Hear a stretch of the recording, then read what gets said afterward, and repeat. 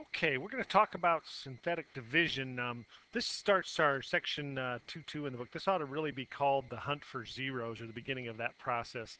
But I know most of you, and hopefully everybody that's viewing this video has some familiarity with synthetic division. If not, you're going to need that in order to understand what's going on in this. But I was using synthetic division for years before I really understood why it worked. I just thought it was pretty cool that it did work. I'm going to go through this synthetic process right here and hopefully give you some feel for why this works.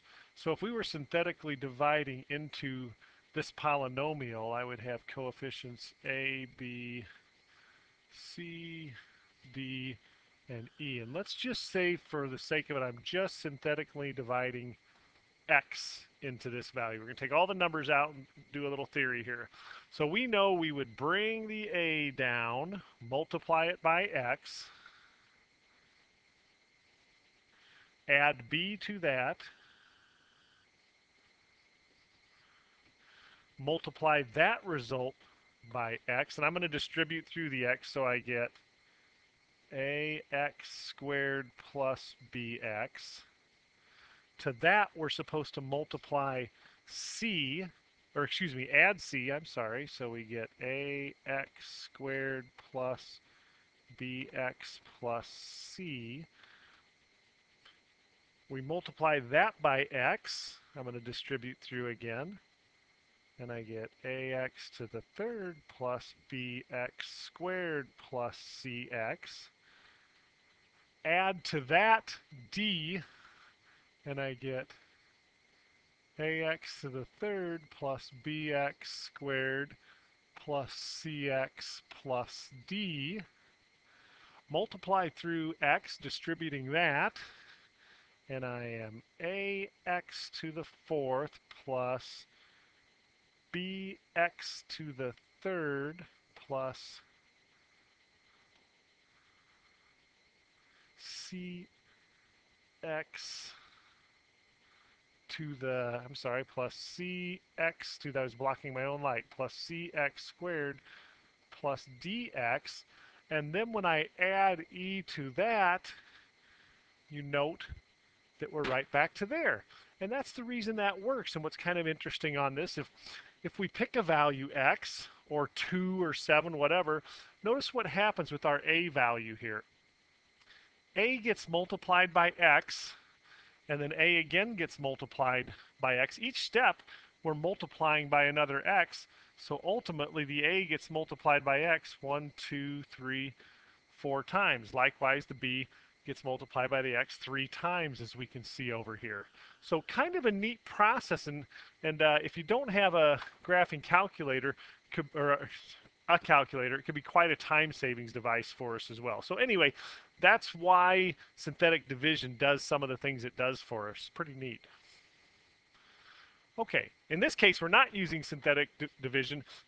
Synthetic division is not real practical when we don't have a lead coefficient of 1. Yes, we could factor a 2 out of that and synthetically divide 3 halves, but we have to account for that 2 later on. So we're just going to go ahead and use long division here. So I'm going to take 2x minus 3 into, and I notice I have an x to the third, x squared, a plain old x. I don't have any holes. We have to really be alert if we have any holes in here. 2x to the third minus 3x squared minus 50x plus 75. Okay, now I'm just going to go back and look at a simple little division problem here. If we were going to take 8 into, say, 49, we would say 8 goes into 49 6 times. 8 didn't go into 4, so I didn't put the 8 over top of the 4. 8 goes into 49 6 times. We get 48 and 1. And we know that when we were just starting out, we would say that's 6 remainder 1. But we also know we can write that as 6 and 1/8. Here's a point I want to make with this. We also could say then that 49 equals what I divided by times my quotient 6 plus just plain our remainder 1. So anyway, I always like to kind of relate something new to something old. So 2x minus 3 goes into 2x goes into 2x cubed 2x, or excuse me, x squared times. I'm going to put that over my x squared column. So I take 2x minus 3, 2x times x squared, and I get 2x cubed minus 3 times x squared, and I get minus 3x squared. But what did we do over here with the 48? I subtracted 48, so I need to subtract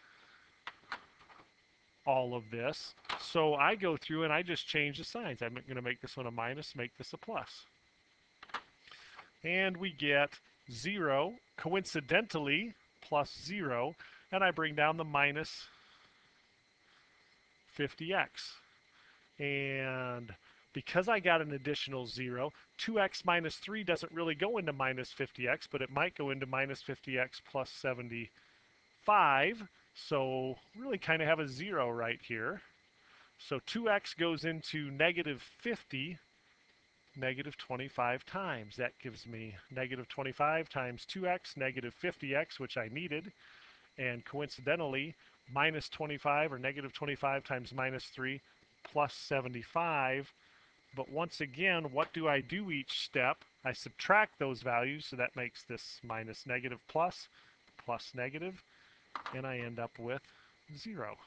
So our solution is x squared minus 25, which tells me a little bit more. That's the final book answer, but it really tells me that this guy is equal to 2x minus 3 times that, or 2x in this case minus 3, easily factorable, x plus 5, x minus 5, and we would say that is the linear factorization, because each of these is a line. And if we set it equal to 0, we would quickly see that our zeros are add 3, divide 2, subtract 5, add 5. So those are our 3 zeros of our polynomial. Now we can synthetically divide. And to synthetically divide, we're going to set this up with coefficients. Notice I do not have an x squared term here. That creates a hole. So I have 5x cubes, no x squareds, 6x's, and a constant of 8. X minus 2, synthetic division, or x plus 2, synthetic division really works based on what I refer to as the MyVox. Most interesting value of x here is negative 2. It's really based on like dividing in x minus k. So in this case, k is negative 2. I'm taking negative 2 into this guy. So we're to synthetically divide that guy. So I get, bring down the 5, multiply by negative 2, add them, multiply by negative 2, add them, multiply by negative 2, add them, negative 44. So what we found out is the solution to this would be, this was an x cubed, it becomes an x squared. So we get 5x squared minus 10x plus 26 with a remainder of 44, but that would be minus 44 by what I was dividing by, and I was dividing by x plus 2. So that is it. Uh, if you're a big fan of long division, you could just long divide that as well. Okay, write the function in the form. This is kind of a weird one. This goes back to my example. When I took 8 into 49, and I got 6, 48, we subtract those 1, remainder 1, I wrote that 49 could be written as equal to what we're dividing by, that was 8, times our quotient, 6 in this case, plus our remainder, 1. And that's what we're supposed to do with this guy. So write a function in the form of f of x. I'm going to divide this. Now when they have k as negative root 5, that's like saying we're looking to divide by x plus root 5. I've got to the third, to the second, to the first, no holes, so I'm going to set this up as 1, 2, -5, -4, and I'm synthetically dividing negative root 5, which seems like it might be messy, but actually turns out pretty nice. So I bring down the 1, multiply negative root 5. I add those together, 2 and negative root 5. I multiplied those by negative root 5. So negative root 5 times the negative or the minus root 5 gives me a positive 5. And negative root 5 times 2 minus negative or minus 2 root 5. When I add those together, I get a nice canceling here. And I end up with just minus 2 root 5. Multiply that by negative root 2 or root 5. That's positive 2 times root 5, 5, positive 10. And I end up with a 6 as a remainder. Therefore, just like here, I said 49, do that in red, I said 49 was equal to what I divided by times the quotient plus the remainder. That's how I want to piece this back together. So f of x is equal to what I divided by, x plus root 5 in this case, times my quotient. Here's my quotient in x squareds and x's. It's a bit messy here. So this guy is x squared plus 2 minus root 5 times x plus, or minus in this case, 2 root 5, and then I have to add on the remainder at the end, plus 6. So there we have it. A little bit of a mess in there.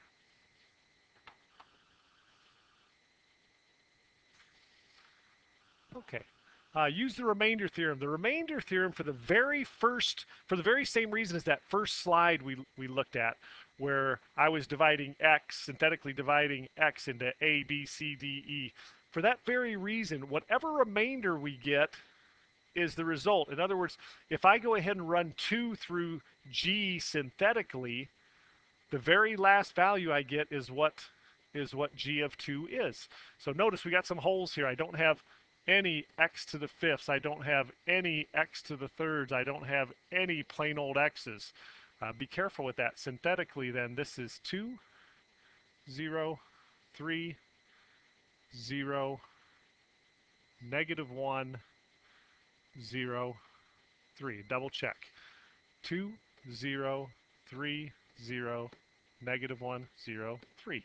So I want to synthetically run 2 through that guy. We'll do this. And I get, bring down the 2, double it. 0 plus 4, 4 times 2, 8. 8 plus 3, 11, times 2, 22. 0 plus 22, 22, times 2, 44.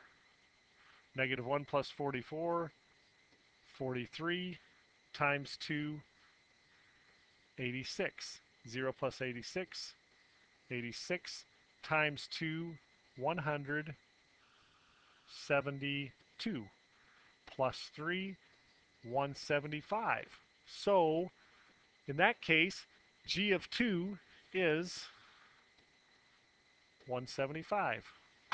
Let me clear a little space for myself here.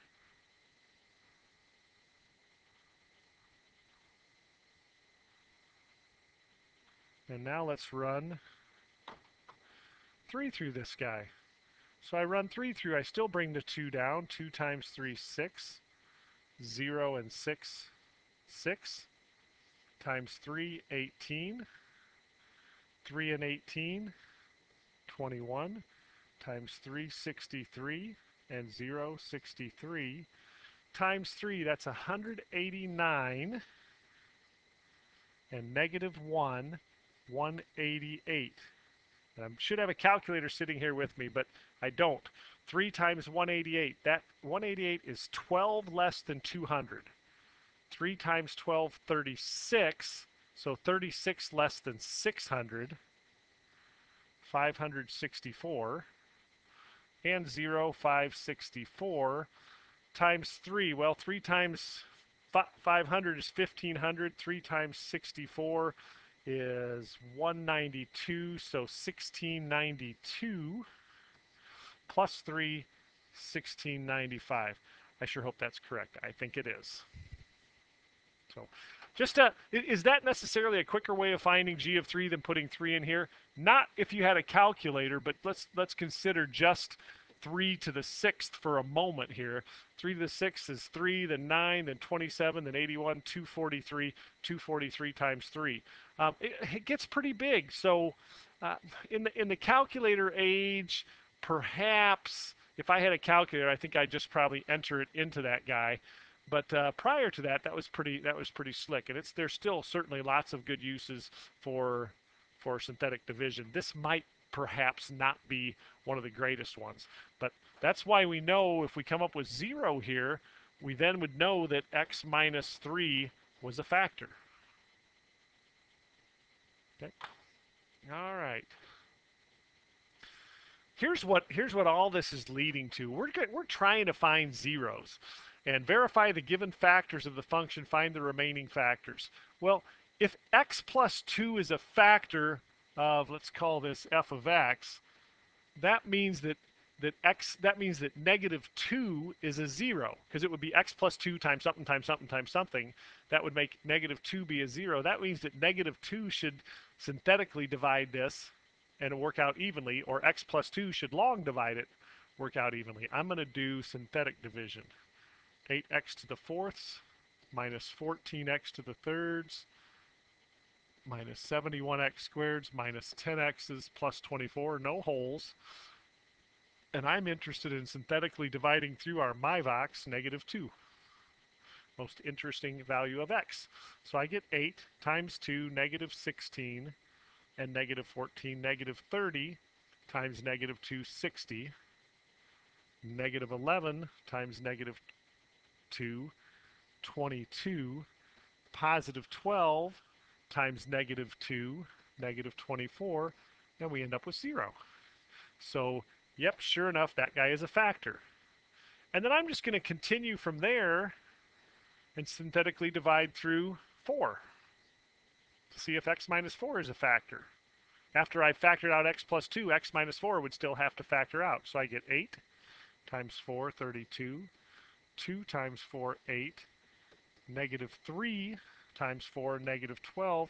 And sure enough, factors. So far my factors include x plus 2, I'm going to just write it right up here, times x minus 4, times what would remain here is 8x squared plus 2x minus 3. And now we're at a quadratic, and I could start just making guesses at what other values might synthetically divide this evenly. But once we're at a quadratic, we pretty well have it made. I'm looking for two numbers that multiply to be negative 12 and add up to be positive 2. Then we could factor this guy further. Well, positive 6 and negative 4 work, so I'm going to make the outside product be, I'm going to choose positive 6. To get a 6, I'm looking for a 1 and a 6, or a 2 and a 3 from these guys. But I see I can use a 2 from the 8, so that's 2x, along with a 3 from the 3, and that would be plus 3. Now we got it made. I'll go to green. First term times first term has to equal first term, so 2x times 4x. And last term times last term has to equal last term, so plus 3 times minus 1. And there is my complete factorization. I'll write it here. I have a factor of x plus 2, an x minus 4, a 2x minus 1, and a 4x plus 3 factor. or my zeros are subtract 2, add 4, add 1, but divide 2, subtract 3, got two commas, subtract 3, but divide 4. And there we have it. That's a lot of what we're going to be doing with this material. Use the rational zero test. Oh, here's a good one. Rational zero test. I remember it being p's over q's, q's over p's. I'm not sure, but I knew I needed to find my factors of my lead term, 4. Those are plus or minus 1, plus or minus 2, plus or minus 4. I needed my factors of my trail term, negative 2. Those are plus or minus 1, plus or minus 2. And I always couldn't remember, or I could never really remember for certain. Is it the factors of this over this, or is it the factors of this guy over that guy? But any factor of this, if I had this guy all factored out into 5 linear factors, if that could happen, any factor of that, this times this, just my coefficients, times this, times this, times this, would have to equal 4, which means any one of those, the very first term has to be a factor of 4. And then times an x. The next term, this guy, times this, times this, times this, times this, has to end up equaling negative 2. So those have to be a factor of 2 or negative 2. I'm just going to call it a factor of 2 because they're the same factors. So I could go minus, I could go plus here. Again, plus or minus for all these factors. So every one of my factors meets that pattern. If I set that equal to 0 and solve, then I see I would get x equals subtract the factors of 2 over divide the factors of 4, although the minus is kind of irrelevant here because they're plus or minuses anyway. So it is the factors of 2 on top of the factors of 4. And that helped me. Once I knew that, I had it made. So I need my factors of 2 on top of my factors of 4. So I need 1s on 1s, that's plus or minus 1. I need 1s on 2s, that's plus or minus 1/2. I need 1s on 4s, plus or minus 1/4. I need 2s on 1s, plus or minus 2. I need 2s on 2s, but that's 1. I need 2s on 4s, but that's 1/2. That is all of the possible rational zeros. And now we would be charged with trying each of those. I'd have to try 1, try negative 1, try 1/2, try negative 1/2, try 1/4, try negative 1/4, try 2, try negative 2. Maybe none of those are zeros. And you may be saying, well, wait a minute. I know a fifth degree function has n model behavior like this and this, so it has to have at least a 0 somewhere as it wiggles. Well, it might just have a real 0 that's not rational. So there was never a guarantee. And back in the day, we had to exhaust all of these and try to find all of our rational zeros by synthetically dividing. And trust me, 4 and 2 are pretty manageable. So what a beautiful thing that our graphing calculators do for us here. I didn't have that luxury. I'm not bitter about that. I'm a little bit bitter about that, but we certainly don't have to do that now. But it doesn't mean that I might not keep you responsible for knowing where those guys came from. I just can't quite let it go yet. So that's our rational zero test. I have not found all the rational zeros. Those are just the possibilities. Okay, but I will leave the rest for the viewer. Okay, so as I was saying, to find all real zeros, what we had to do in the past was either hope we could factor, and that looks like no bargain on number 58 here, or we had to do this. I need my factors. What I've learned is that if I could factor this into linear factors, it would be a factor of 4 times x plus or minus a factor of 90. If I set that equal to 0, I would get x equals factors of 90 over factors of 4. So I'm interested in the factors of 90. Remember what I said on the last one, that that was a pretty generous, it wasn't a big sampling problem. There wasn't that many, I think there were only 8 options.